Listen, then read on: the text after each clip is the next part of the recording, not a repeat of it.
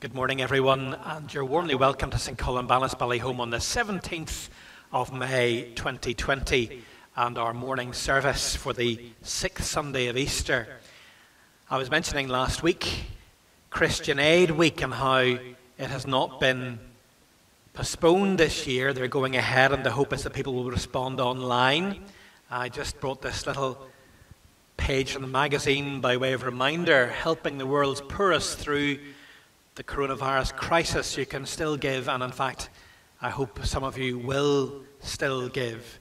And as I said last Sunday, how wonderful it would be if the £400,000 Northern Ireland Christian Aid total could be topped this year, even without the red envelopes.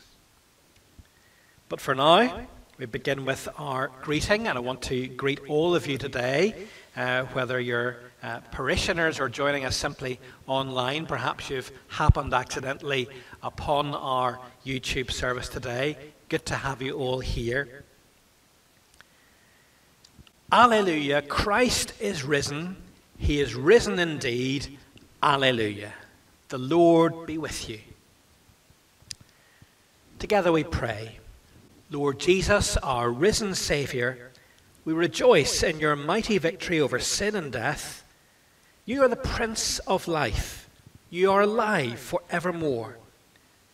Help us to know your presence, not only as we worship you now, but in our families, as we work, and in everything we do. For your great name's sake. Amen.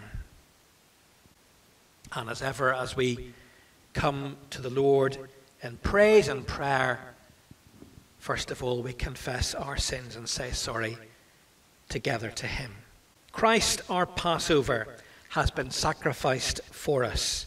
Let us therefore rejoice by putting away all malice and evil and confessing our sins with a sincere and true heart. And that's 1 Corinthians chapter 5. Together we pray. Jesus Christ, risen Master and triumphant Lord, we come to you in sorrow for our sins and confess to you now our weakness and unbelief.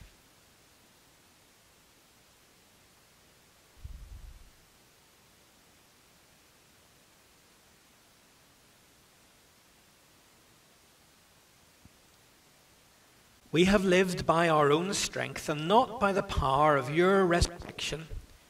In your mercy, forgive us. Lord, hear us and help us. We have lived by the light of our own eyes as faithless and not believing. In your mercy, forgive us. Lord, hear us and help us. We have lived for this alone and doubted our home in heaven. In your mercy, forgive us. Lord, hear us and help us. May the God of love and power forgive us and free us from our sins, heal and strengthen us by his Spirit, and raise us to new life in Christ our Lord. Amen. Today's psalm is Psalm 66 and verses 7 to 18, and we'll say it by alternate verse. Bless our God, O you peoples. Make the voice of his praise to be heard, who holds our souls in life and suffers not our feet to slip. For you, O God, have proved us. You have tried us as silver is tried. You brought us into the snare. You laid heavy burdens upon our backs. You let enemies ride over our heads. We went through fire and water, but you brought us out into a place of liberty. I will come into your house with burnt offerings and will pay you my vows, which my lips uttered and my mouth promised when I was in trouble. I will offer you fat burnt sacrifices with the smoke of rams. I will sacrifice oxen and goats. Come and listen, all you who fear God, and I will tell you what he has done for my soul. I called out to him with my mouth, and his praise was on my tongue. If I had nursed evil in my heart, the Lord would not have heard me. But in truth, God has heard me. He has heeded the voice of my prayer. Blessed be God, who has not rejected my prayer, nor withheld his loving mercy from me. And we continue with the collect for the 6th Sunday of Easter. Let us pray. God, our Redeemer, you have delivered us from the power of darkness and brought us into the kingdom of your Son. Grant that as by his death he has recalled us to life, so by his continual presence in us, he may raise us to eternal joy. Through Jesus Christ our Lord. Amen. Glad to have Denise Wilson preaching today, our Dawson reader, and I think at this point we'll hear from one of the other Wilsons, Rory or Gideon, with our Bible reading. Reading is taken from the book of Acts, chapter 17, verses 22 to 31. Paul then stood up in the meeting of the Areopagus and said, "People of Athens, I see that in every way you are very religious.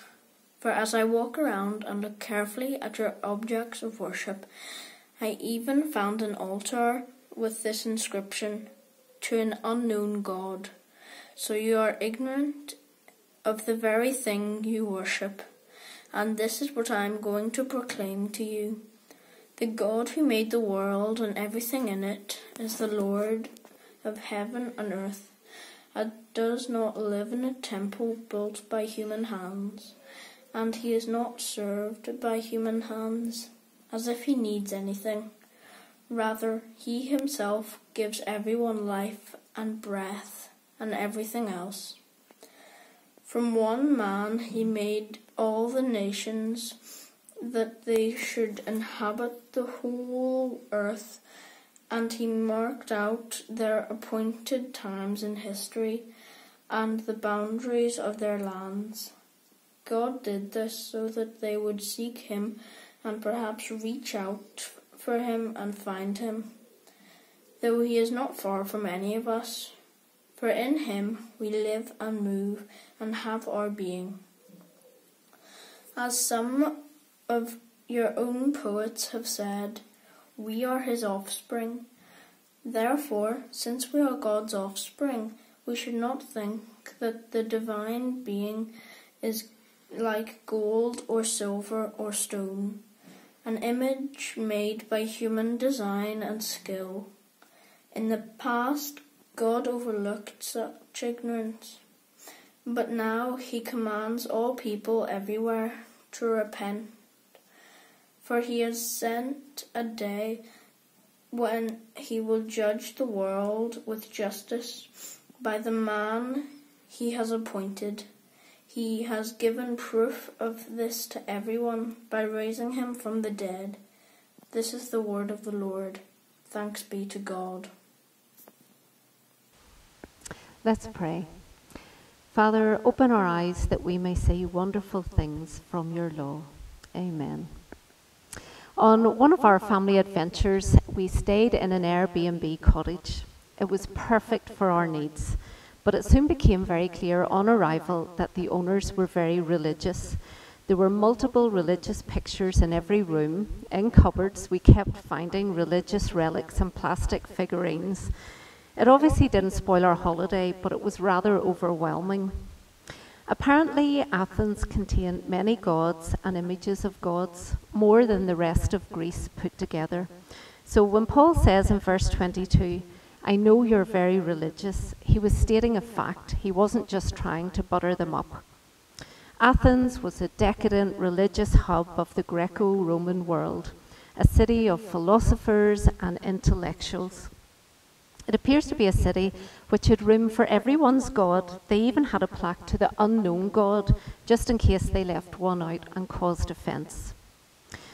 The word idolatry seems old-fashioned, irrelevant even, and conjures up images of people worshipping the golden calf, hot off the coals, fashioned from their own melted trinkets.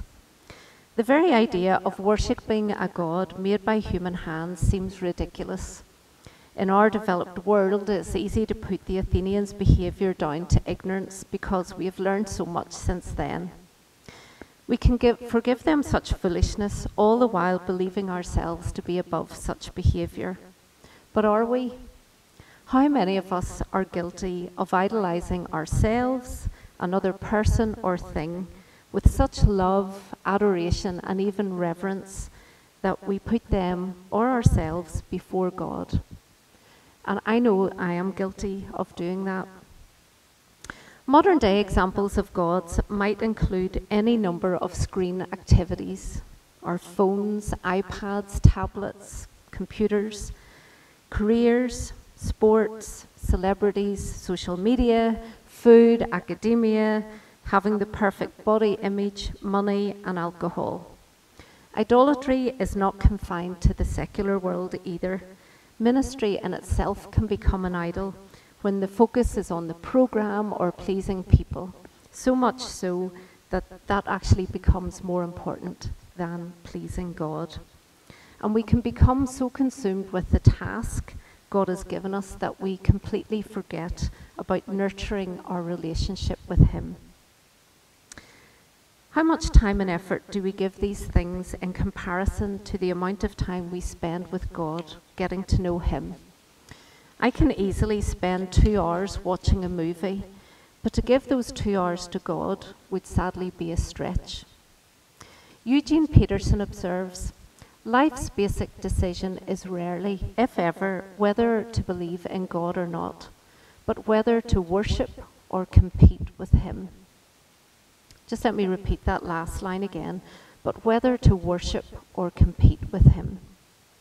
None of the earlier examples I gave are inherently bad, but when our desire for those things becomes paramount, when our lifestyle, our morals and habits are formed and directed by our love for these things, we are in effect worshipping them. We are owned and enslaved by them. Now, you might ask, well, what's the harm? I want to illustrate this by going back to the story of Little Red Riding Hood. Some of you might have to think back a bit further than others. But remember how Little Red Riding Hood approached the bed where the wolf was dressed in the grandmother's nightie, her nightcap and her glasses. And while Red Riding Hood had a vague sense of unease, she was curious and strangely fascinated, and she moved slowly toward the bed, all the time making observations. "Oh, what big ears you have, Grandma." "Oh, what big eyes you have, Grandma." And finally, "Oh, what big teeth you have, Grandma." The reader can clearly see past the wolf's disguise and knows that it's not going to end well. The wolf is devious. He always had an answer for her right up to the point when he was going to attack. Tom Wright suggests that when human beings worship that which is not God, they give authority to forces of destruction and malevolence, and those forces gain power. Idolatry can gobble us up, just like the wolf in Little Red Riding Hood. What begins as curiosity and casual interest can become a consuming force. The psalmist tells us in Psalm 115, verses 4 to 8, "But their idols are silver and gold, made by human hands. They have mouths but cannot speak, eyes but cannot see. They have ears but cannot hear, noses but cannot smell. They have hands but cannot feel, feet but cannot walk, nor can they utter a sound with their throats. Those who make them will be like them, and so will all who trust in them." The writer of Kings agrees, they followed worthless idols and themselves became worthless. Idolatry makes us dull, blind, and deaf. It deadens our spirit and personality, resulting in feelings of worthlessness. We may have been looking for comfort or a boost to our self-esteem, or even an escape. But the fix is only temporary, leading to disappointment and yet more emptiness. Our pursuit of some of these things can also hurt those we love most, leading to broken relationships, debt, and poor mental health. If humans had a manufacturing label attached, it would say, "Handmade by God, treat with care." You see, we were designed and created by our Father God, created to worship Him alone, to glorify Him and enjoy Him forever. The reality is, though, that we are like little children, easily distracted by colourful, noisy toys. Our interest and attention span is fickle. But God knew that this would be our biggest struggle, to worship Him alone, and we can see that in the commandments that He gave us. "You shall have no other gods before me. You shall not make for yourself a carved image or bow down to it." That's why He told the Israelites in Deuteronomy to write His words on their minds and hearts, to tie them as symbols on their doorposts, on their gates, to teach their children about Him, to talk about Him on the road together. He knew that we would be easily distracted and prioritize other people and things above Him. Jesus knew that we, the church, could never follow Him without supernatural help, and therefore He left us His helper, the Holy Spirit. He would remind us of God's word, prick our consciences when we would choose a path that would lead to sin or simply not be God's best for us. And ultimately, He would be our true comforter. One of the things that I really love, and I think I will enjoy even more after this lockdown, is going to the opera house. Be it a pantomime, a play, or a musical. I absolutely love it. And often I may know the storyline, but as I sit and look at the red curtain waiting for the performance to start, there is an air of mystery as to how the company will present the show. Then the orchestra begins and the curtain swishes back and boom, I'm drawn in. Paul does something similar here in Athens as he addresses the Areopagus, which is basically a place where philosophers met to debate. Paul introduces the living God to the people who worshipped images. He says, "My God may be invisible, but He created heaven and earth. He wasn't made by human hands. In fact, His hands made you and all the nations of the world. He is the one who determined where and when each person should live." To the rationalists, Paul pointed to Jesus as the logical choice and the true reason behind all things. God is invisible, yet close to each one who seeks Him.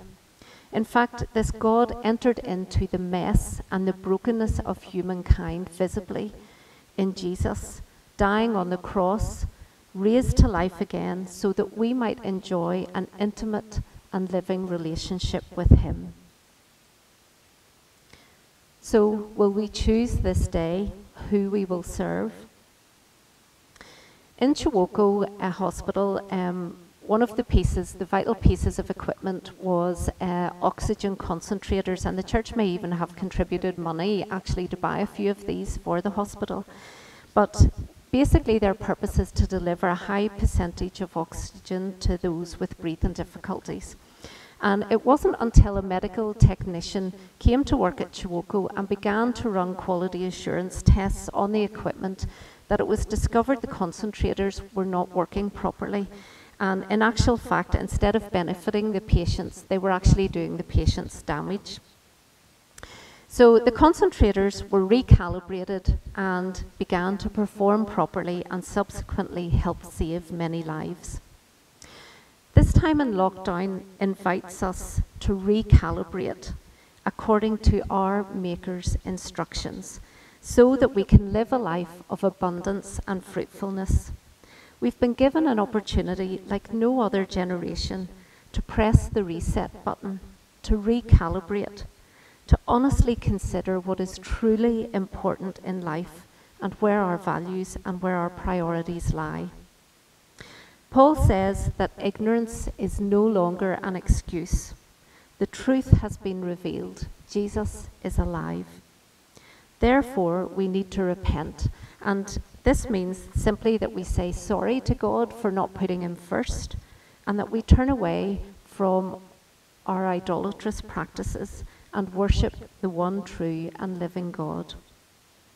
One morning over breakfast, Jesus asked Peter, "Do you love me more than these?"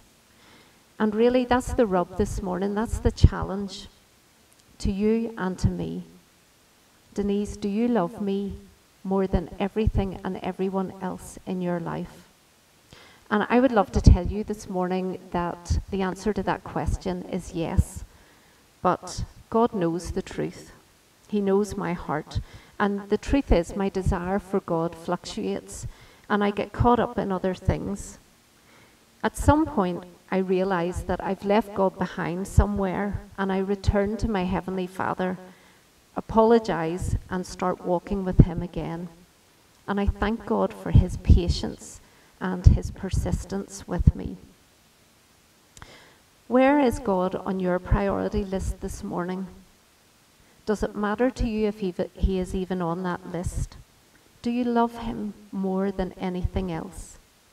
And what needs to change in your life so that you worship God alone?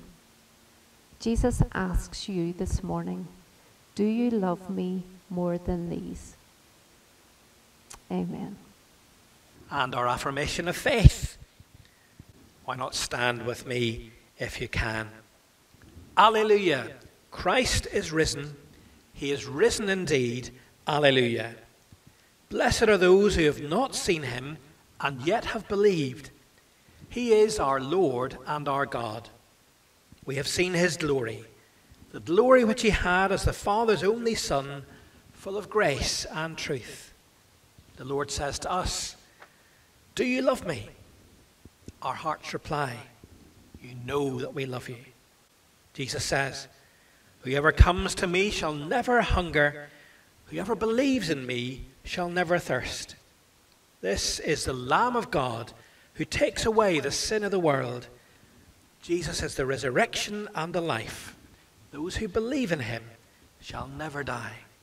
Yes, Christ is risen. He is risen indeed. Alleluia.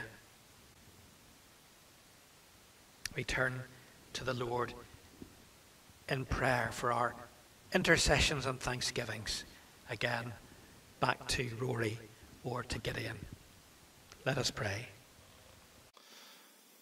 And now it's time for our intercessions. The response to the prayer, in your mercy, Lord, is make us true to Christ. Father Almighty, you reign over everything in heaven and earth. You reign victoriously over every principality and power. One day every tribe and nation will bow before you. Forgive us when we think that we know better than you and go our own way. Help us humbly follow your leading, obey your commands and prompts, and to do so with a cheerful and a willing heart. In your mercy, Lord, make us true to Christ. Father, stir in us a desire to know and worship you. Pour out your Holy Spirit on us, so that we may worship you in spirit and in truth. Help us to practice an attitude of gratitude for all the good gifts that you have given to us. In your mercy, Lord, make us true to Christ. Almighty Father, we continue to ask that you rescue us from the coronavirus.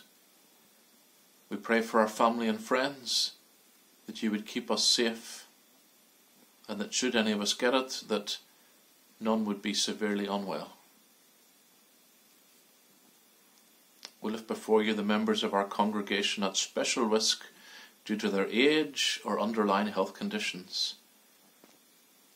Father, we ask not only that you would keep them safe, but also that you would encourage them in their isolation, knowing that they're in our prayers and our love, and that you would be specially close to them at this difficult time.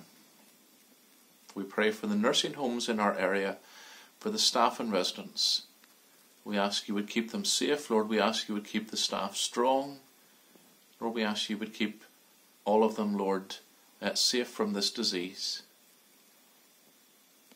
We look to you to guide our government, our scientists, and medical experts so that lives can be saved and people healed. Especially, Lord, we ask that you would empower researchers at this time, particularly giving them knowledge and breakthroughs to get the much needed vaccine developed. In your mercy, Lord, make us true to Christ. And we particularly lift before you the nations of East Africa as they encounter damaging floods, swarms of locusts, and then the coronavirus, and with all the consequences of each of these. Father, may you restore a supply of food where there's hunger, shelter where all has been lost, and in time bring restoration of what the locusts have eaten. Specifically, we've been asked to pray for the Diocese of Kajiado in Kenya and for Bishop Gadiel, the clergy and lay leadership, and all the people of the diocese responding to the major challenges. And also for the Diocese of Luwero, for Bishop Eridard in Uganda, Choco Hospital, and the wider needs of the diocese in this time of lockdown and hunger. Lord, we ask that you would provide. Lord, we ask that you would sustain. And Lord, in the midst of a dark time, we ask that you would bless these leaders and these people. In your mercy, Lord, make us true to Christ. And in our diocesan cycle of prayer, we pray this week for the parish of Dromara and Garvahi and their rector Colin Taylor. And we've been asked to thank God for the opportunities that this time has presented for parishioners to offer support to others in the church and the wider community. Father, we thank you for the work of the Sunday school and ask that you would bless, even in this time, Lord, the children and their growth, developing to know you more. And Lord, we lift before you the services each Sunday, the Bible study each week, and thoughts for the day going on, even at this time of lockdown. Lord, that you would bless the work of that and even grow the parish through this difficult time. And Father, also we pray particularly for Bishop David. Lord, we thank you for appointing him to be our bishop, Lord, for this difficult time. Father, we thank you for his leadership and wisdom. But Lord, we ask you would continue to keep him and the family safe and healthy and strong, and that you would continue to inspire and empower him by your Spirit, Lord, for all that is needed now and for the future. Lord, may our diocese continue and even more grow to be a beacon of your truth and hope in this place. In your mercy, Lord, make us true to Christ. And to conclude, let us say together, Eternal God, in whom is all our hope in life, in death, and to all eternity, grant that, rejoicing in the eternal life which is ours in Christ, we may face whatever the future holds calm and unafraid, always confident that neither death nor life can part us from your love, in Jesus Christ our Lord. Amen. And let's say together the family prayer that holds us together as God's people, saying, Our Father, who art in heaven, hallowed be thy name. Thy kingdom come, thy will be done, on earth as it is in heaven.